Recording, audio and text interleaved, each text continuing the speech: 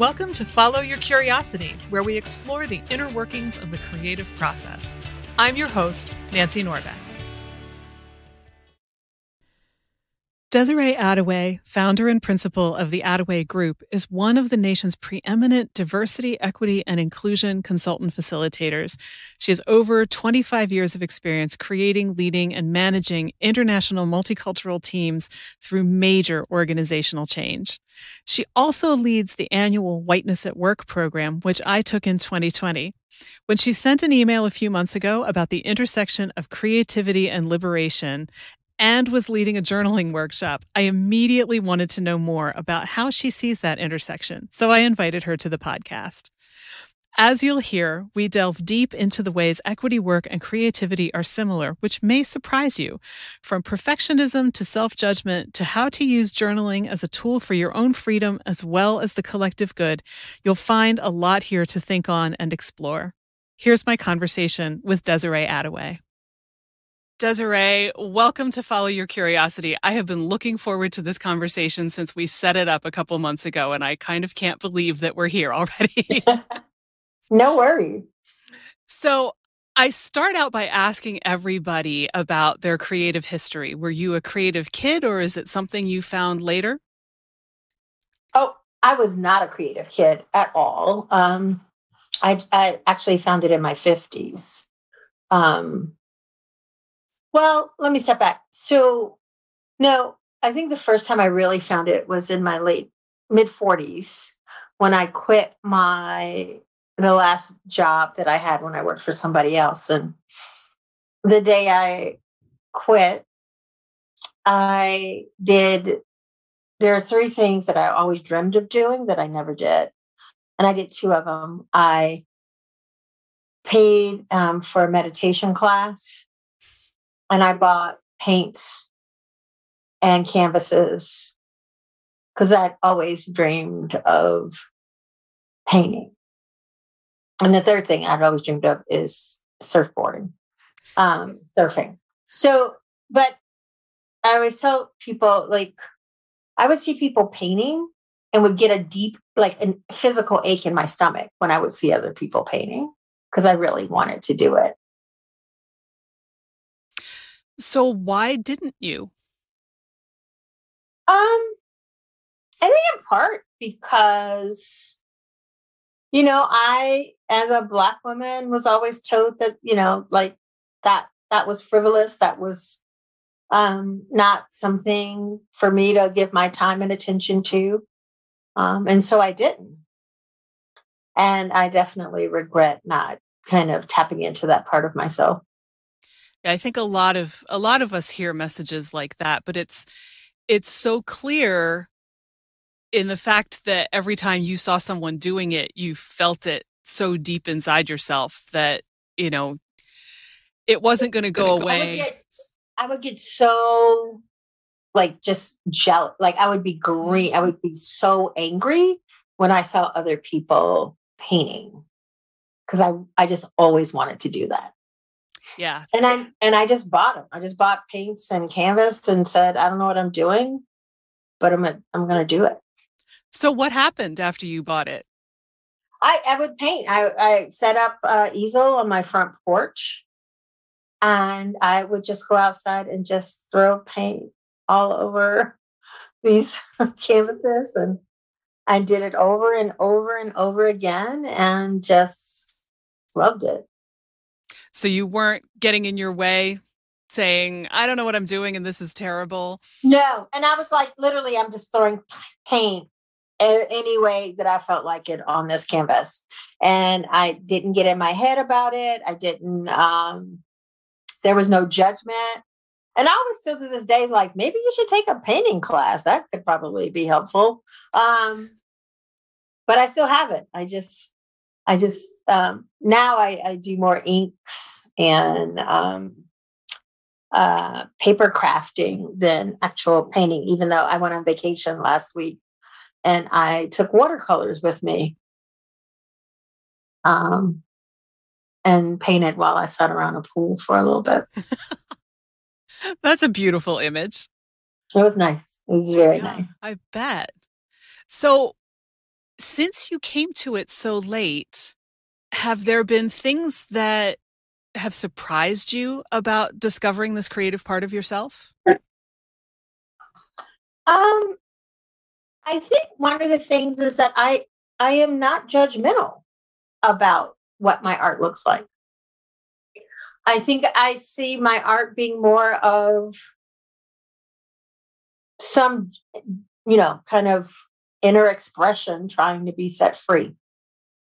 So if the page looks like just a bunch of stuff on it, then that's what I needed that day in that moment. Um, which is nice because I can be very hard on myself in a lot of other ways, but for some reason, I'm not super hard on myself when it comes to this because I feel like it's more nourishment for me, right? So I see it like food and water. Like, why am I fighting those things? Like, I need those things, and I need art. I think you've just hit on something that so many people don't realize is true about the creative process, which is that we need it. That it's just like feeding yourself in any other way.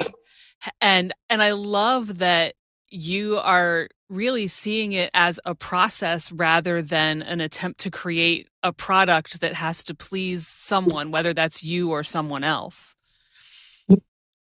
So in the work that I do, I spend a lot of time talking about perfection and how perfection is one of the reasons that we don't get to be connected to community in real ways. And perfection is one of the reasons that we don't have the conversations we need to have.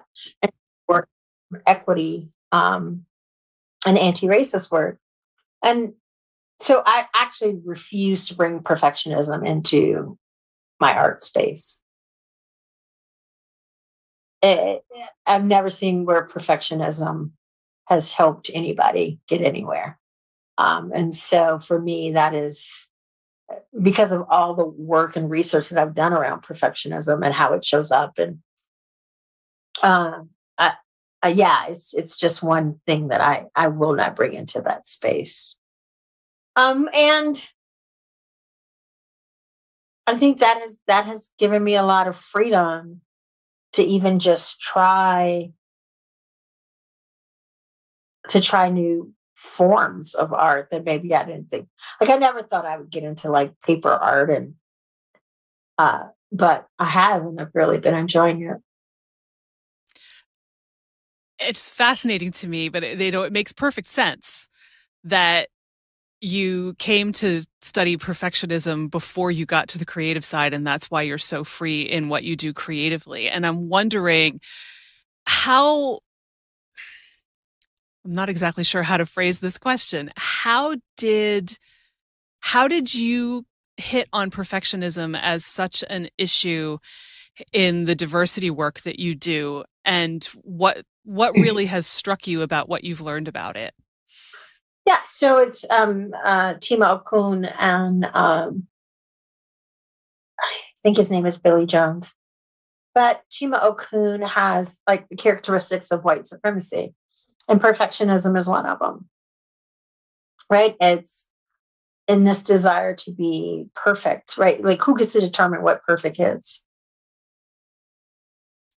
And what has this deep sense of trying to be perfect done to us as humans? And I will say specifically done to folks who are maybe identify um, as a female, or gender nonconforming, like the ways that society tells us we have to be perfect in all that we do and think and look. So it's a real, for me, that is something that I'm like, art for me is healing. It is oxygen. It is soul restoring. And I cannot let that come into this space. Like that, I have to, this is, it's holy to me in a lot of ways. And so I can't let anything that would gaslight me or gaslight what I'm creating come in. I think more of us need to think of that space that way.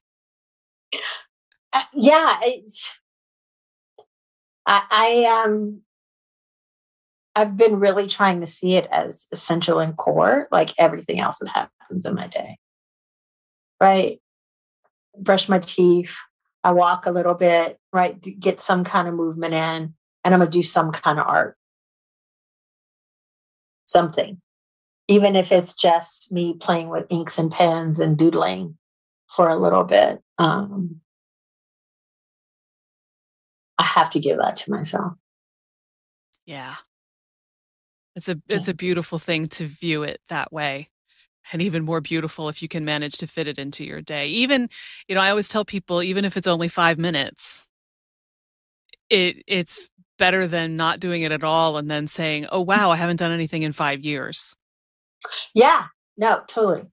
Hey, right. This is a balm for I think when we especially think about folks with marginalized identities and how much trauma that we are constantly living with, um, that is in us, that we carry, that we work in. This is not optional. This is essential for me to be able to thrive and navigate these spaces. So, how did discovering art then change how you work as a diversity consultant and that kind of work that you do? How was it before and how is it different now? Well, I think actually one of the key essential pieces to the way that I do my work is it's always process over product, right? And I've brought that into my art. It is not just that we do the work, but it's really how we do the work for me and my equity work that is super important. I'm not going to replicate systems of harm. And so I think I've bought in that process and centering process over product. It doesn't matter what it looks like. It matters that I sat in the chair and gave myself those 15 minutes. It doesn't matter if anybody else ever sees this.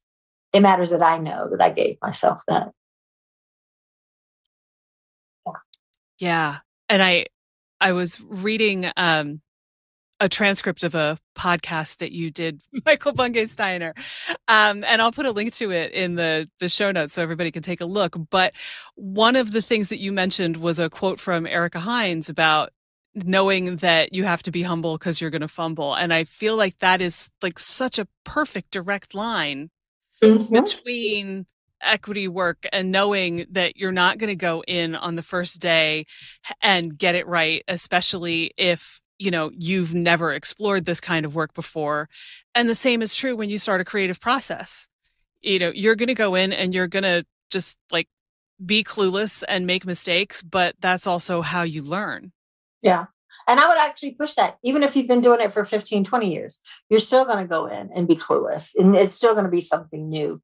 You're still going to make mistakes. And so, we always talk about in the work that I do, it's not if you're going to make a mistake, it's when you're going to make a mistake. And how are you going, right? So we talk up front. How are we going to handle it when that mistake is made? How are we going to apologize? How are we going to stay in right relationship with each other? And I can take that and lay that right over my art. Like, it's not if I'm going to mess something up, it's when. And how am I going to be good and kind to myself? How am I stay in right relationship with myself and my creative muse when that happens? And no, go ahead. I was going to say, and to think about that prior to it, right? And thinking about how am I treat myself that day that I'm like, this is crap. Like, what am I going to give myself that I need so that I can come back the next day and be fully present with the art and the creativity. And I feel like there's a magic in saying it's not if, but when. It's like an invitation to accept in advance all of the flaws, all of the stumbles, anything that could possibly, it really, it feels like an invitation to just accept that you are fully human and therefore totally imperfect. And just listening to you say that, I could feel myself kind of loosen up, sort of like, you go into a DEI workshop and can be all I don't know what's going to happen and I'm nervous about this and I'm going to, either stay in the back and say nothing or open my mouth and look like an idiot. Mm-hmm. Just like you can get all hung up about whatever art you're doing and I want this to be absolutely perfect. And I can't afford a new canvas. I have to make it perfect this time. But if you decide in advance, it's not going to be perfect. It's not a matter of if I mess up, but when. It lets you breathe more. Yeah. It takes away these binaries that we all live under, right? And so it is this either or thinking. I get it right or it's wrong. Not that it is what it is. Yeah, that either or thinking is what destroys a lot of us.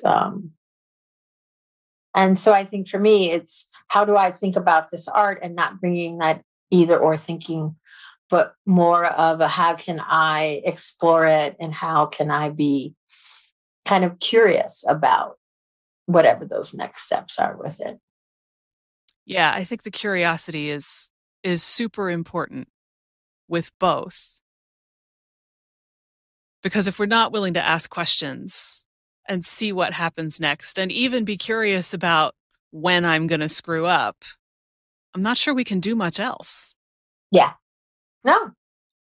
Well, the other thing there, so if we're just thinking about the equity work, is how do I apologize when I make mistakes? Because I know I'm going to make a mistake. I know I'm going to cause harm.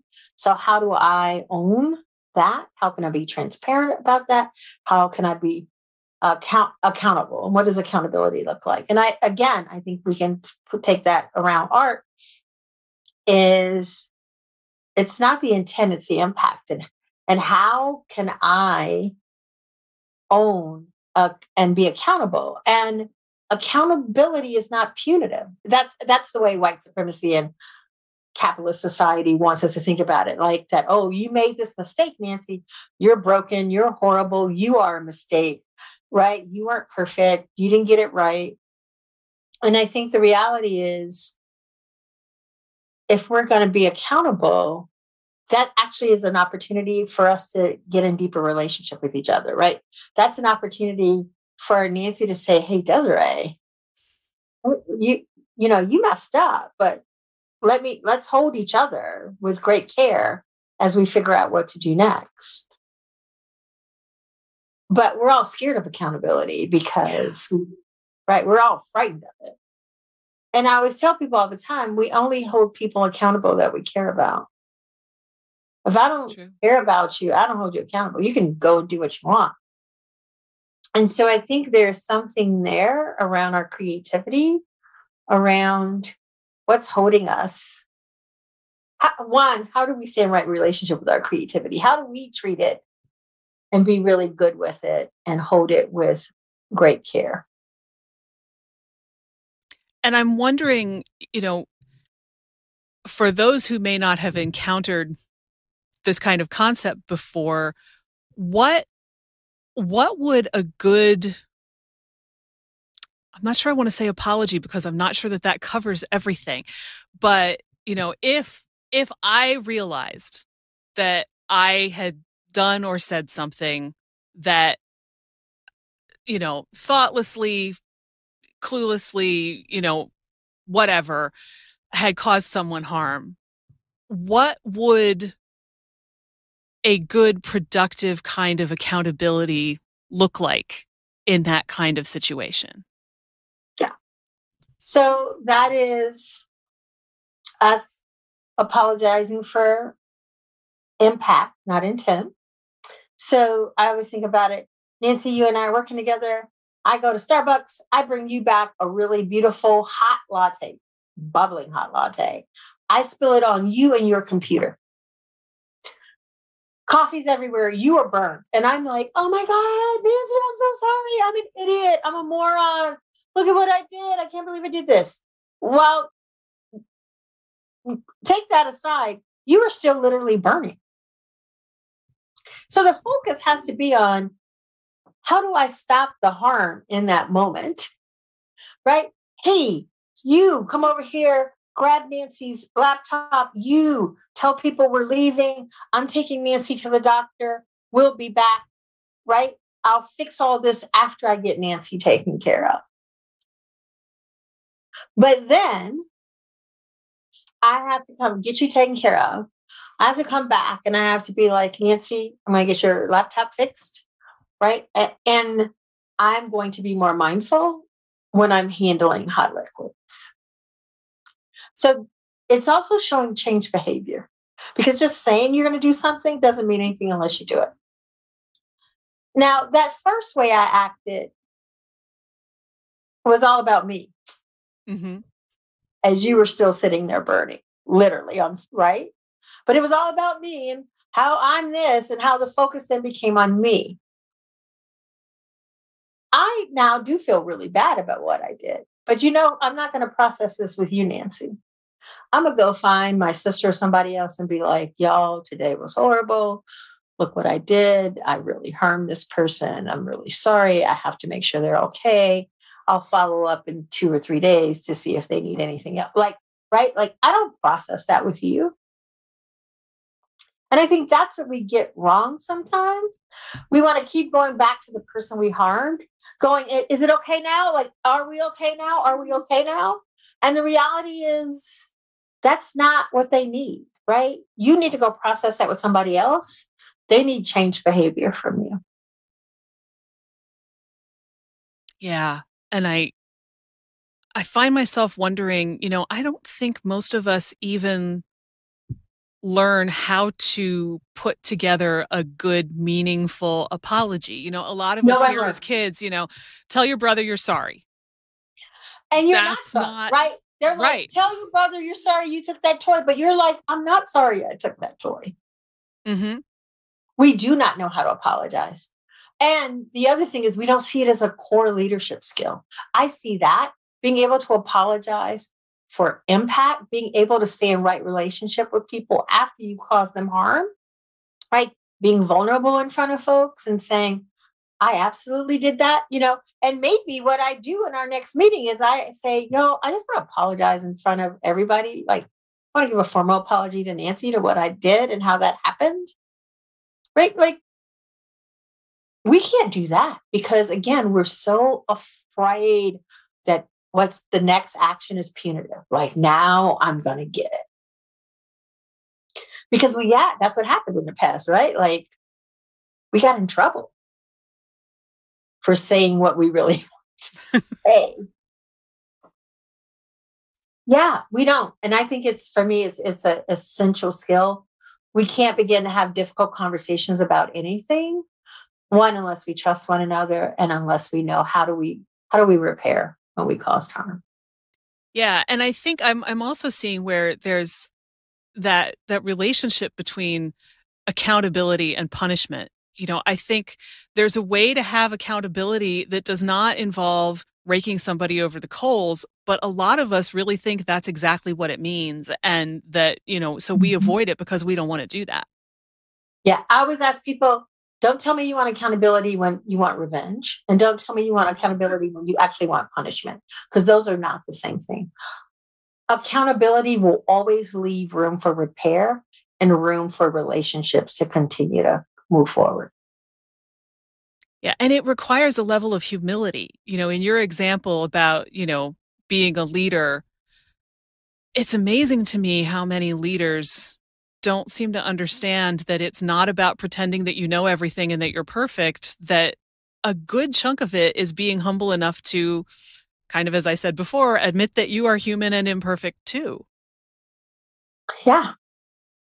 Yeah. Like, ego is a monster, right? And for a lot of people, I can never admit that I'm wrong. And I'm like, I admit I'm wrong all the time.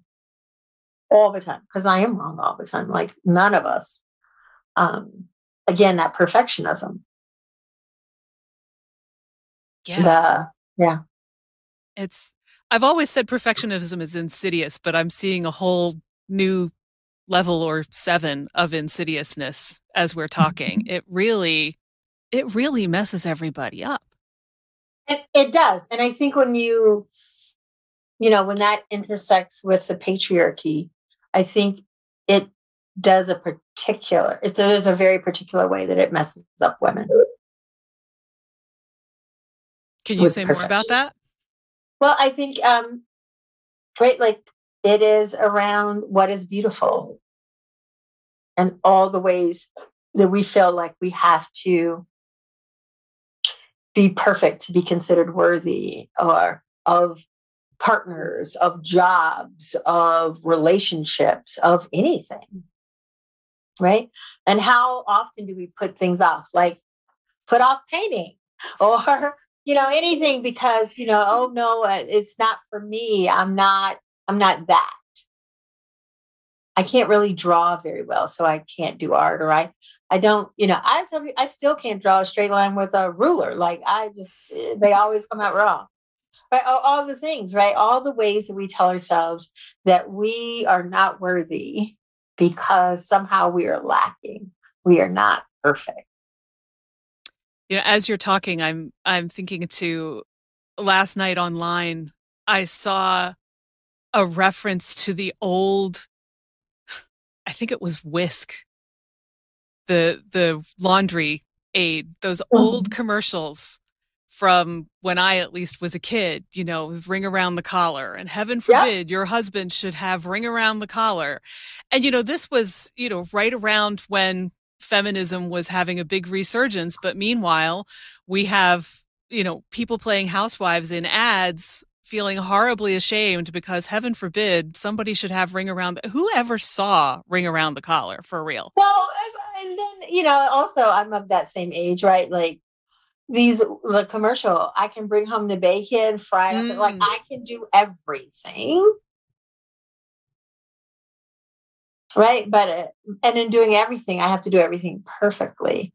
My house has to be clean. My children, like all the ways that we put all that energy into things that honestly 20 years from now will not matter.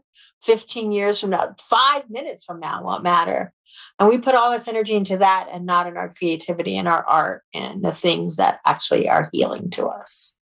Yeah. And we decide that those things aren't important.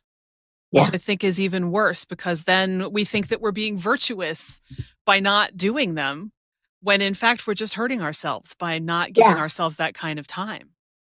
Yeah.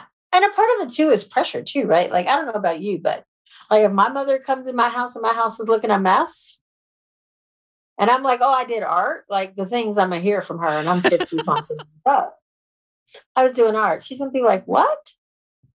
Mm-hmm. Right? Why are there dishes in your sink? So we have to be willing, right, to put down some very fierce boundaries around this. Like, does anybody care about those dishes in my sink? They're going to be fine. They're going to be okay.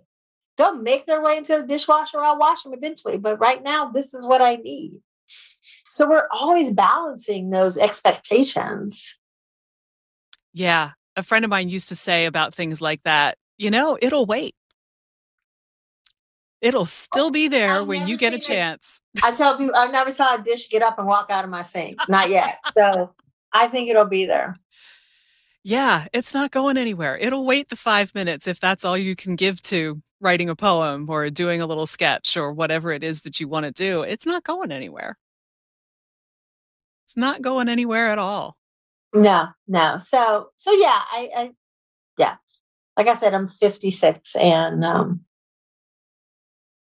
I'm so happy that I have the art in my life that I do. Yeah, it's a powerful thing, and we tend to forget how powerful it is, which, brings me to how we got here. You sent out an email a couple months ago offering a workshop on journaling, and I think there might have been another one, and I was so disappointed that I couldn't make it. And that was when I thought, this would be a really interesting podcast conversation. I want to know how Desiree Adaway sees the intersection of creativity and liberation. And we've kind of touched on that, but I would love to hear more about how you think those things intersect, and also, the journaling that you do with it, though we can break that down. You don't have to tackle it all at once.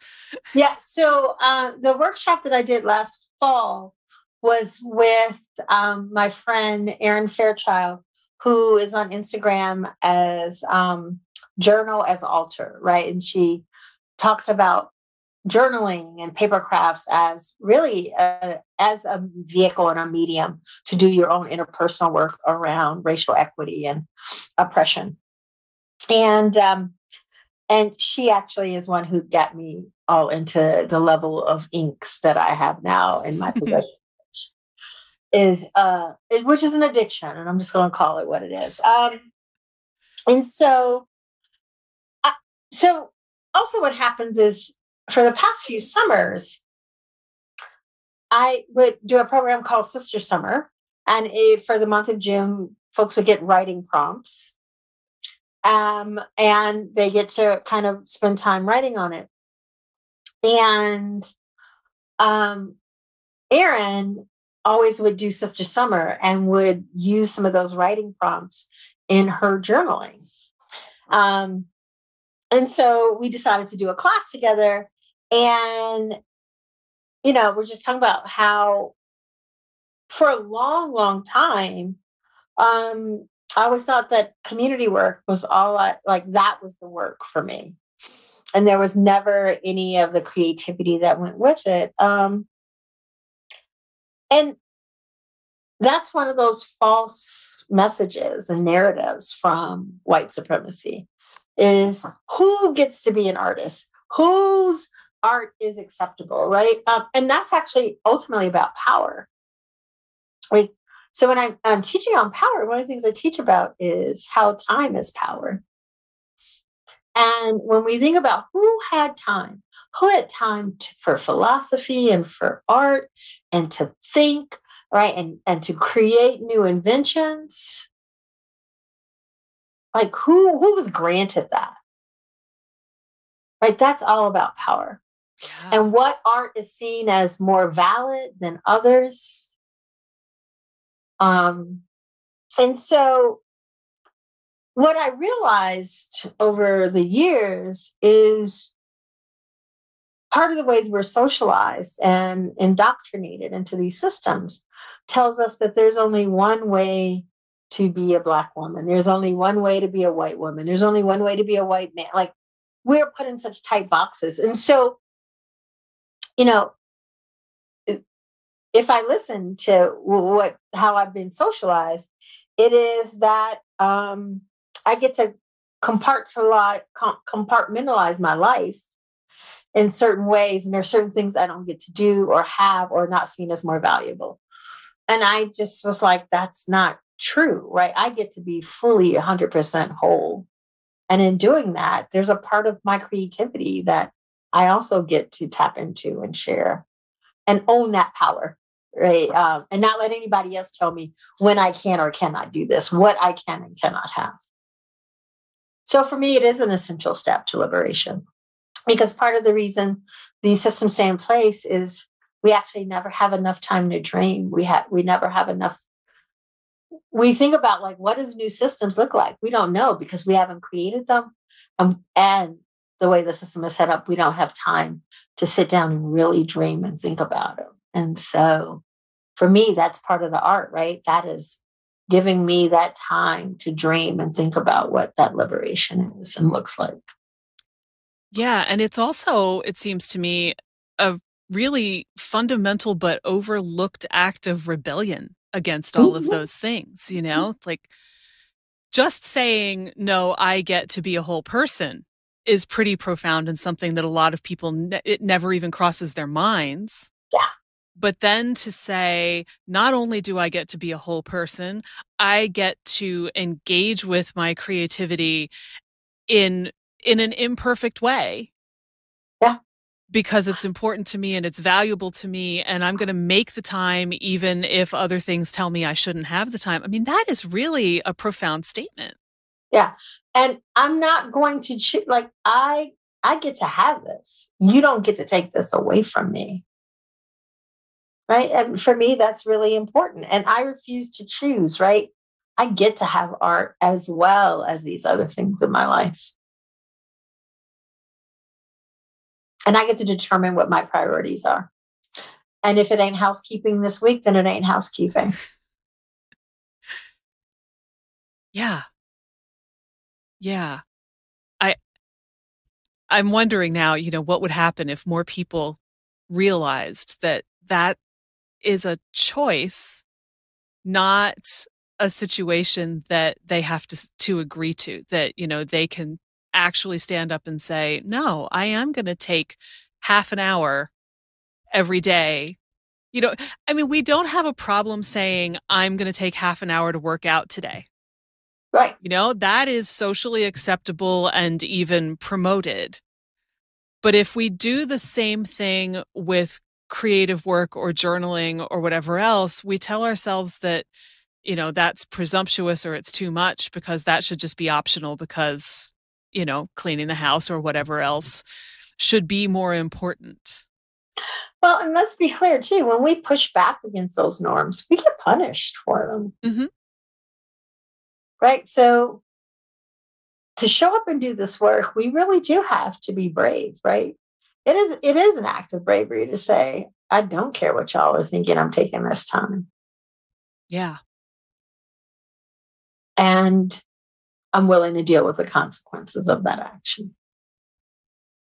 And it's empowering too, just to think that, you can feel it in your bones as you say it. Yeah. It's like, no. Right. So that's why I'm like, I'm not choosing. I get to have this.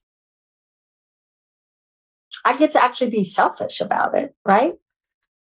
Yeah. Yeah. I get to be selfish. And yet, in a way, it's selfish for you in the moment, maybe, but I feel like the benefit of it to each of us as individuals trickles out into society because we've taken the time to do something for ourselves, which makes us better people. It makes us less perfectionistic. It makes us more open. It's just plain a healing act, as you said earlier. So I think it's kind of both. Yeah. No, I think it is an incredibly sacred act and way of understanding me and my healing. I think it's a way for unlearning all the shoulds and that we have been taught all of our lives. And I think it's a way of kind of questioning and unlearning those binaries, right? That we all have. And so, yeah, I encourage everybody I know to find something, get yourself something. I'm tapping into it.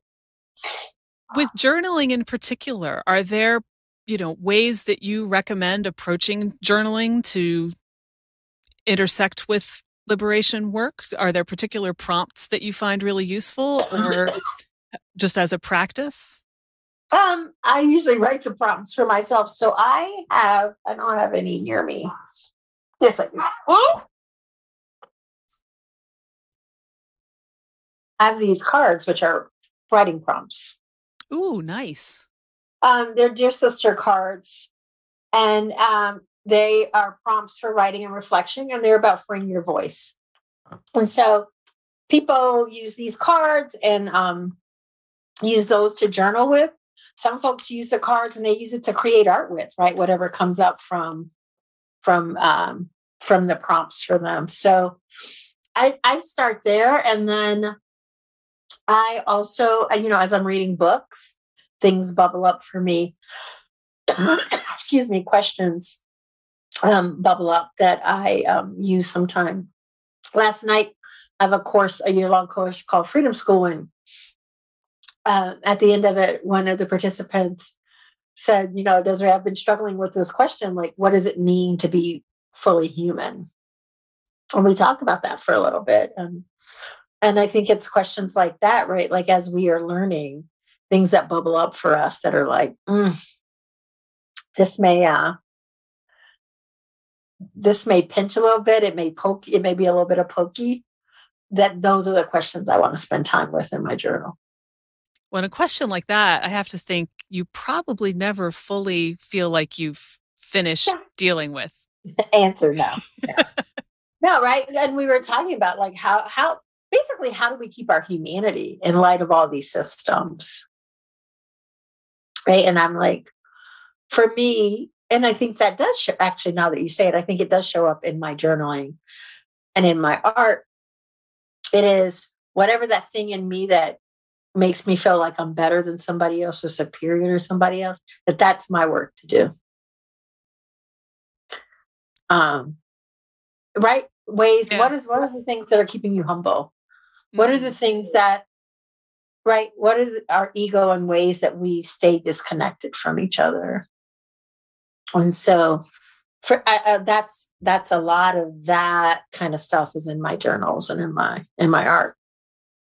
Yeah. And, when you start looking at all of those systems and how they affect us, it can be so incredibly overwhelming because you suddenly see things that you never saw before.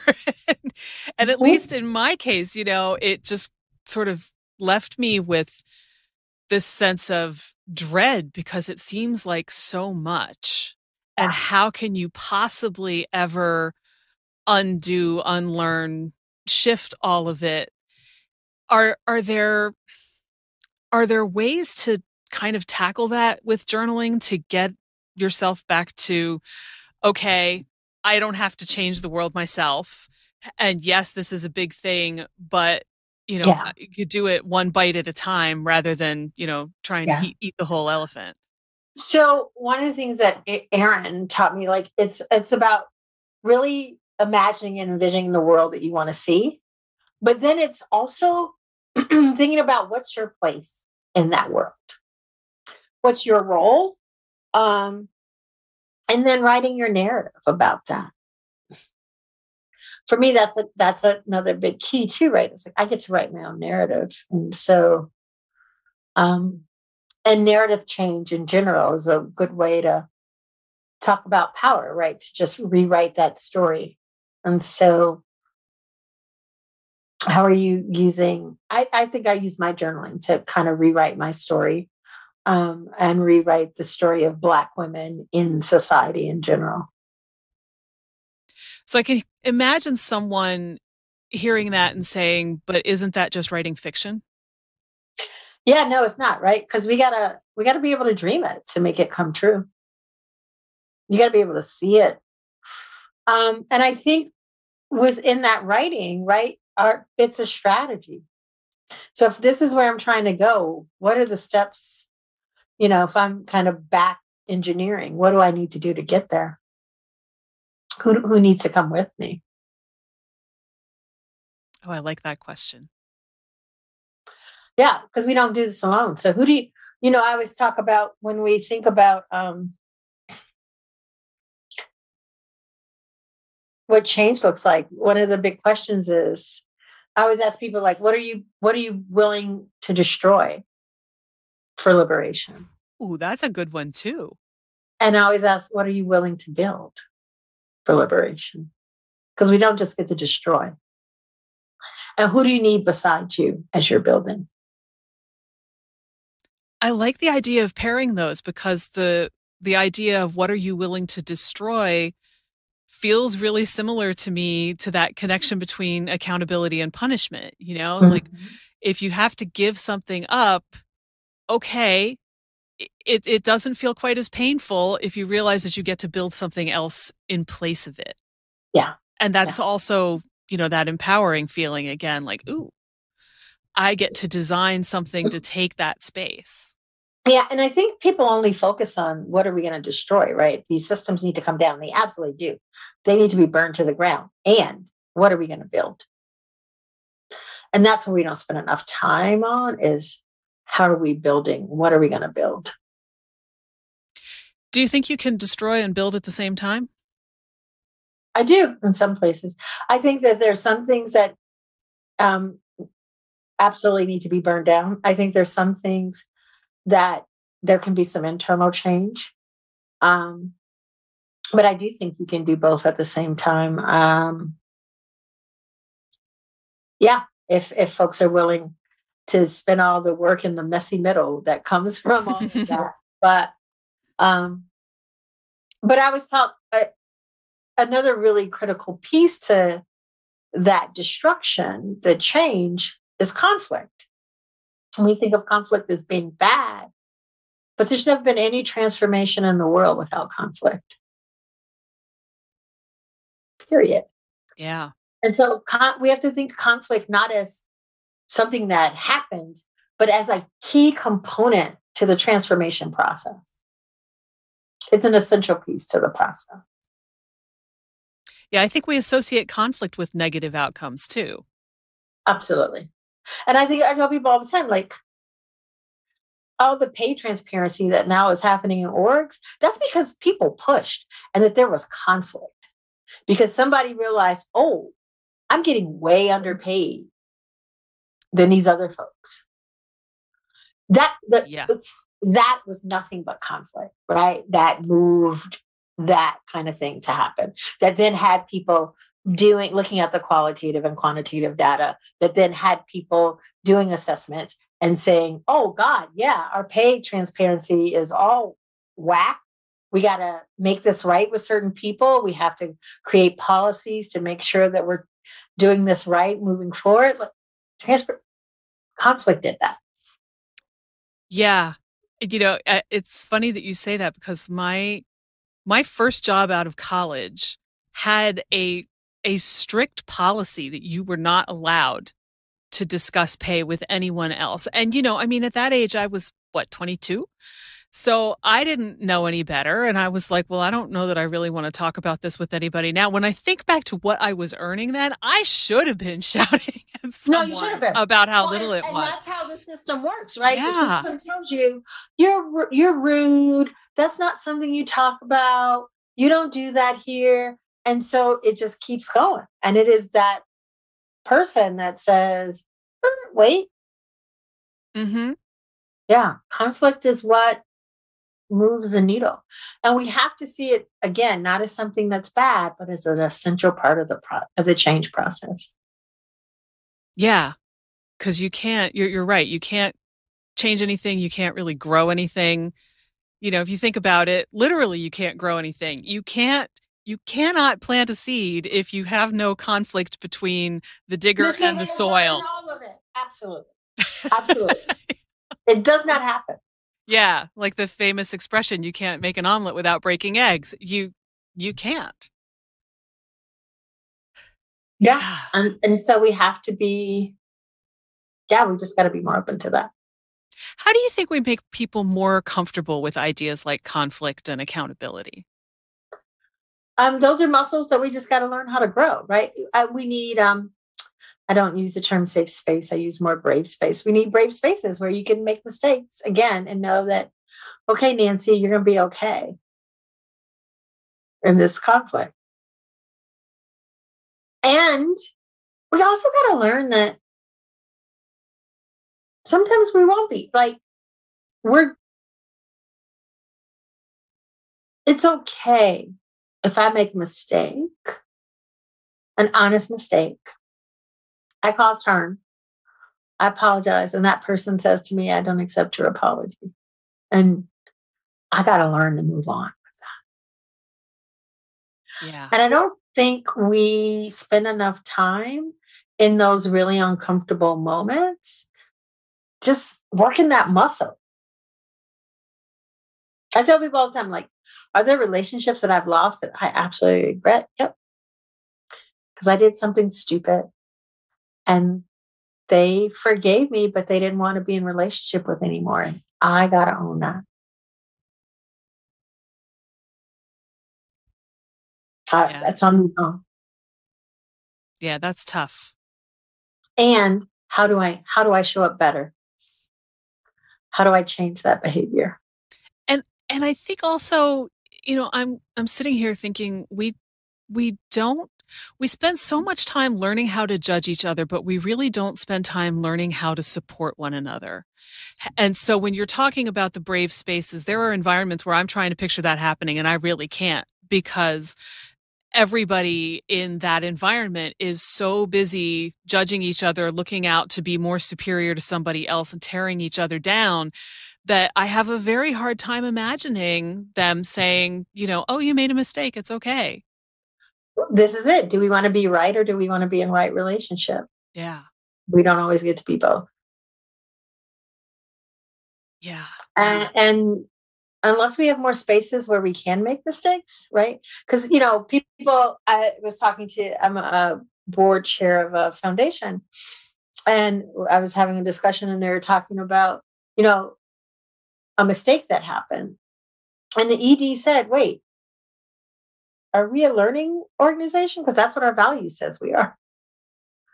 And if we're a learning organization, then we show people grace when they make mistakes, right? We give them the tools and the information they need so they learn from it.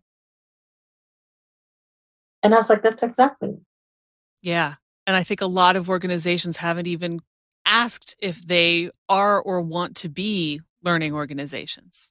I think they say they do, but they don't do the work to really be one. Because the reality is, to be a true learning org, you have to be able to have agreements around shame, blame, and guilt.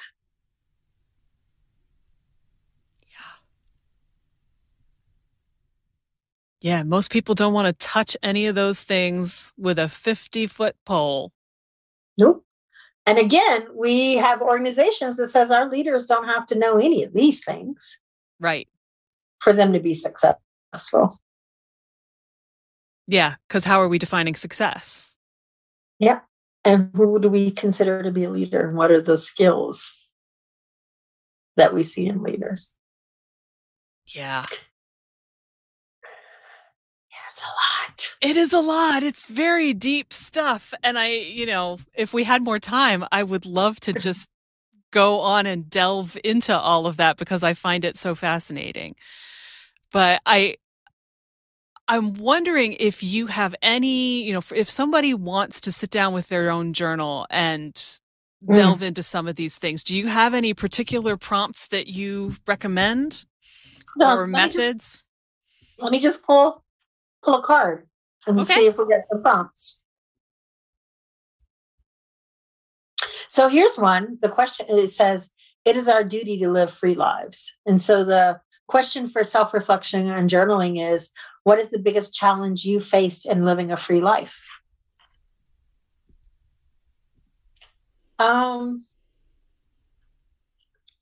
We must speak truth publicly. Question for self-reflection and journaling. When did you learn not to speak up? Oh, that's a good one. Do not live in fear of catching fire. That is exactly what you're here to do. Question for self-reflection and journaling.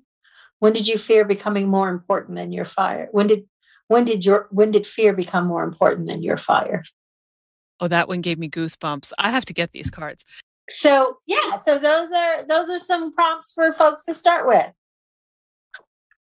That's great. And I really love that we kind of organically came to the whole subject of how creativity and liberation mirror each other. I was going to say feed off of each other, but I think mirror might be even better. It's a healing process on both fronts. And I think if you can be vulnerable in your creativity, you're much more likely to find a way to be vulnerable enough to do the kind of self-reflection work that comes when you pull out a pen and look in your journal, even if it doesn't make you comfortable, if it feels hard, if you're not sure you want to look at it, all of those things. Yeah. Yeah. I mean, that's the work for liberation. That's the work to getting us free. And that seems to me on a personal level as well as a collective level. Always. This work happens on the personal, the interpersonal, the institutional, and the collective. Which is how I come to, why wouldn't you want to feel more free? That's right. When people fight the idea, it's like, I'm not seeing how this isn't a good thing for you as an individual human before it's even a good thing for everybody else. But and this is why we do it together, right? Like, in seeing your freedom, I get to understand better about my own, right? I can't think of the name of the woman who wrote the quote, like, so many of us, paraphrasing it, like so many of us don't know we're in chains until we move for the first time. Ooh. Yeah, because we don't see all of these invisible systems. We've grown up with them. We think that they're normal. And I think and the chains feel normal. The chains feel normal. Right. We're so used to them that we don't even notice that they're there. It's like not noticing the air. And some of us are like, I know how to live with the chain, but what does it mean to live without this chain? Like, I don't know. Yeah, it's scary. Absolutely. It's scary. It reminds me a little bit of Plato's allegory of the cave. You know, you think that if you get out of the cave because you think that the only thing that's there is the shadow on the wall and that there's nothing else. And the people who get out but are forced back in are told that they're crazy. Yeah. And then they go crazy because they can't get back out again. Yeah. So that's our work. Our work is ultimately freedom. Freedom for ourselves and freedom for the collective. That's fantastic. Yeah. So, and I do want to say before we finish, I took your Whiteness at Work course 2 years ago, and it's phenomenal. And I can't remember if you're still doing it in the summers, but if you are, I hope people will check it out because it's an amazing experience. We're going to do it. It's actually going to happen this fall and not this summer, but we will be doing Whiteness at Work 2022. Absolutely. There is so much packed into that course. It's completely worthwhile experience. I'm glad you enjoyed it. Yeah. So, I'm glad you offer it. I think it's a great doorway into lots of stuff that a lot of people who look like me have never had to think about before. Yeah. So it's great. If you're curious, you should check it out. So one final question. What's the best piece of advice you ever got? So I always tell people the best piece of advice that changed my life actually came from writer Toni Morrison. And it wasn't a piece of advice. It was just how Toni Morrison came at life and her writing. And Toni Morrison taught me not to live for the white gaze or the male gaze. I mean, that's what I learned from Toni Morrison. And that was so freeing. Yeah. Because what I do and how I show up is fully 100, not for white folks, not for men. If you're getting something from it, awesome. But it's for me. And in learning that changed my life. That's pretty powerful. Yeah. Yeah. Like those two, I don't live for that. I have no expectations around those. And it has given me a great amount of freedom. All right. Well, thank you so much for coming and talking to me today. I have really found this a fascinating conversation and have enjoyed it a lot. And I hope that other people will start to sit down with a journal or look at their creative process and the ways that it's working for them in a whole new level than what they might have before. Thanks for having me. I appreciate it. You're very welcome. That's this week's episode. A big thank you to my guest, Desiree Adaway, and to you for joining me. If you enjoyed this episode, please pass it on. I hope you'll leave a review on Apple Podcasts or wherever you get your podcasts. See the link in your app for this episode to go right there. But in that review, please tell us about the more just, equitable world you want to build. You know, I talk to people all the time who are feeling totally lost, overwhelmed, and stuck creatively. And I know there are lots more of you out there who are feeling the same way. So I made something to help. Check out the link in your podcast app for my creative tune-up kit. It's $37, super affordable, and it's full of my favorite coaching tools to help you rediscover your creative self and make progress fast. I would love to get it into your hands so that you can get unstuck and create beautiful things this year. Follow Your Curiosity is produced by me, Nancy Norbeck, with music by Joseph McDade. If you like Follow Your Curiosity, please subscribe, rate, and review on Apple Podcasts or wherever you get your podcasts. And don't forget to tell your friends. It really helps me reach new listeners.